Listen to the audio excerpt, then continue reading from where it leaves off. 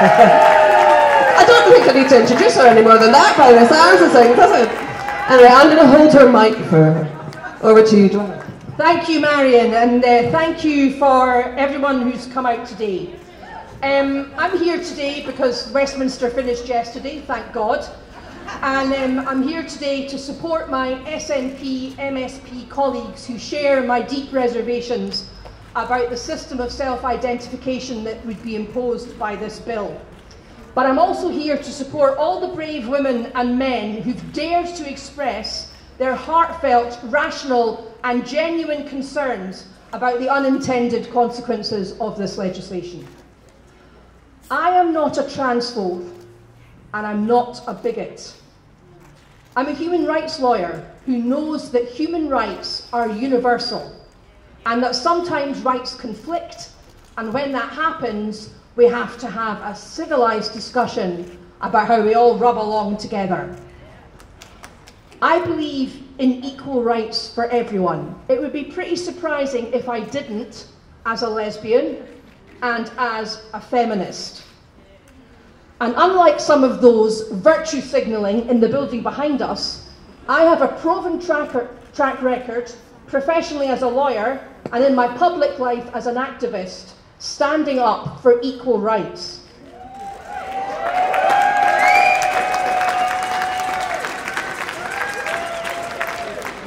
When I was a bit younger than I am now, I fought against the homophobia of Section 28, while some of the leading politicians in the building behind me were sitting on the fence. So, I will take no lectures about equality or human rights. It has been said repeatedly, including by the First Minister, that this bill gives no new rights to trans people. And she's actually right about that.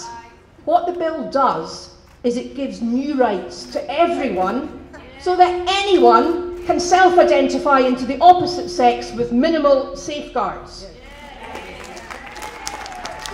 And what those of us who've worked with the survivors of sex abuse and violent abuse, know that some predatory men will take advantage of this to get access to vulnerable women.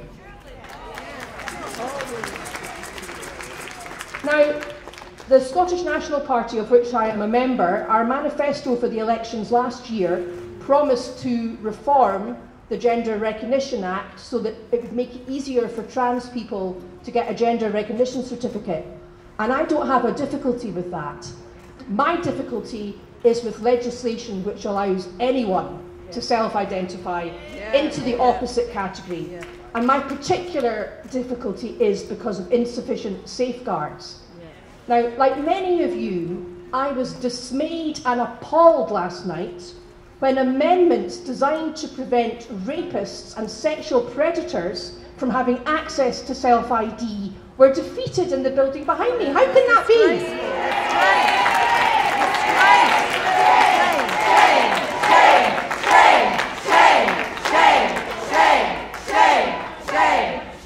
So what I want to make clear is that for me, like a lot of you in this crowd, this is a matter of conscience. And contrary to popular opinion, I'm not actually a rebel. I'm just a politician who believes in evidence-based policy making, free speech, and universal human rights. And I care passionately about my party, the Scottish National Party, and I'm proud of that some of the ideas I've championed over the years have become SNP party policy. I'm proud that I was one of the leading voices against Brexit. I'm proud that I led the fight to stop Boris Johnson's unlawful prorogation of Parliament. And I'm also proud that I championed the need for a Plan B if the Tories refused a Section 30 order for another referendum. But I can't support this bill because my party has never voted at conference for a system of self-identification, and it is not what was promised in the manifesto. Now, like many of you, I listened to the United Nations Special Rapporteur on Violence Against Women and Girls give her evidence to the committee on Monday evening. And I very much agreed with her when she said that this is not about culture wars, it's about bad legislation. Last week's court judgment by Lady Haldane made it very clear that this legislation will impact on the rights of women, and it will also impact on lesbian and gay people, and the rights of women and the rights of same-sex attracted people are protected in the Equality Act. So are the rights of transgender people, and that's as it should be. But I repeat that sometimes, this is basic law, basic undergraduate law, sometimes rights conflict, and when they conflict, we have to find a way to work it out so that no one group triumphs. So I think we need a delay in this bill, and we need a delay to look at the implications of Lady Haldane's decision. We need a delay to properly consider what the UN Special Rapporteur on Violence Against Women and Girls said. And we also need a delay for the committee dealing with this bill to listen to the survivors of sexual violence whom they've so far refused to listen to.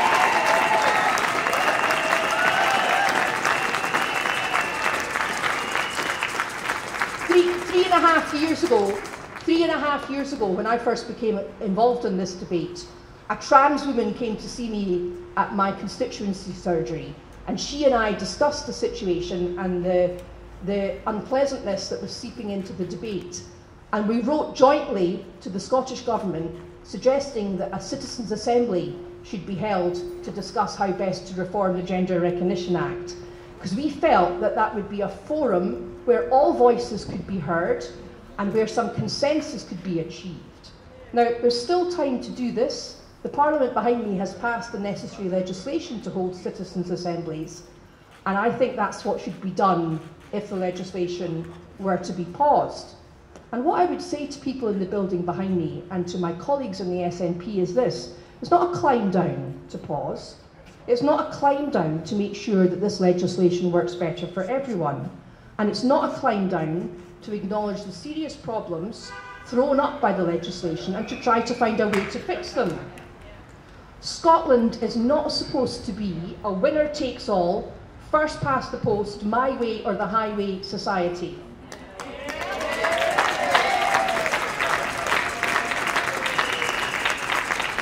The opposition to this legislation across Scotland is deep, widespread and overwhelming. Forcing it through is not a show of strength, it's a show of weakness. But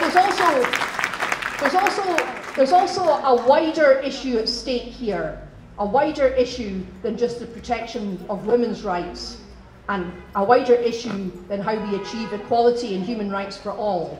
And the wider issue is about how we formulate policy and how we make law in Scotland and the way in which our public debate is conducted. Political leaders in the building behind me have sat on their hands while women have been abused, bullied and hounded from their jobs.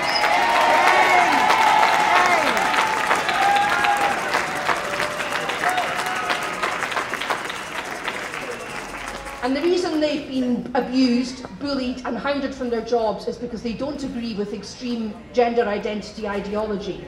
Some women have even faced the threat of criminal charges for speaking out. Last week, a mob prevented the showing of a film where feminists and lesbians talked about their struggle in the face of this ideology. And last night, in the building behind me, decent, ordinary female citizens of this country were threatened with arrest in the public gallery.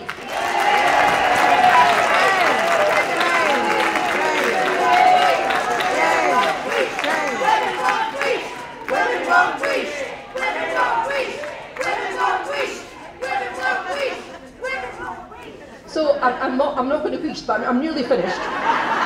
What I want to say about that is, this is not my Scotland. And this is not the Scotland I came into politics to create. Whether you are a nationalist or whether you're a unionist, we all want a better country. And the way to do that is to legislate well after a civilised debate in which all voices are heard and voices are not threatened and silenced by smears and threats. So I repeat, there is still time, and I know the MSPs in the building behind us are going to be there for a while tonight. There's still time to reset the dial on this, and I'm calling for MSPs to do that. Not to vote the bill down, but to delay and go back to the drawing board. Now, many of us here today are wearing the suffragette colours, and incidentally, those colours belong to all women. And the suffragettes used to say, courage calls to courage. And that courage has been shown by all of you here today and all the women and men who've dared to stand up against this bill, and it should inspire us all. So, what I really want to say before I stop speaking is this. Things look a bit dark today because the legislation looks like it's going to pass. But there is hope. And despite the lovely sunshine, it's not really surprising that things would look dark on the shortest day of the year. But from tomorrow, the days will get longer. And we will win this fight. And I tell you why we're going to win it. The women's movement has been rejuvenated by this fight.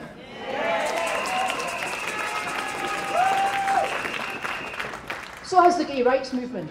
Lesbians, like myself, gays and bisexual people who thought we were being erased from our own struggle and erased from our own history have found our voice again. And there are many wonderful grassroots organisations like For Women Scotland standing here beside me.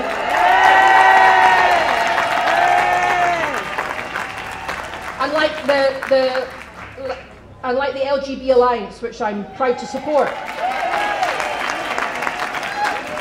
And here's another reason to have some hope.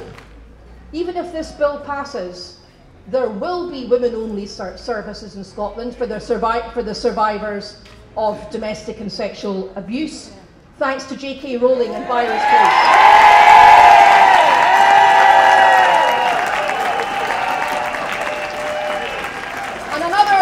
Another really good thing that has come out of this struggle is that women have made common cause across party lines. Yes. And one of the things I really wanted to happen after the independence referendum, and obviously I was on the losing side, but particularly as a woman of the left, I wanted to be able to make common cause with my Labour Party sisters.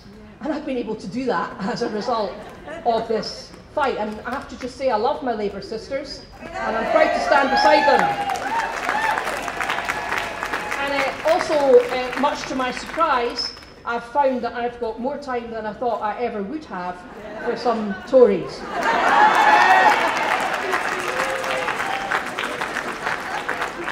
So, with that cross-party support, we are going to fight on against this bill, and we're going to continue to stand up against the bullies who've tried to silence us.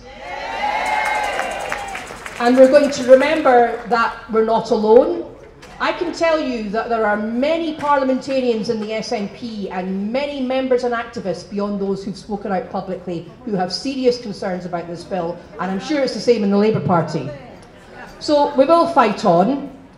This ideology may have captured powerful people in our country, but it's not captured everyone, and we can see from recent opinion polls that public opinion is on our side.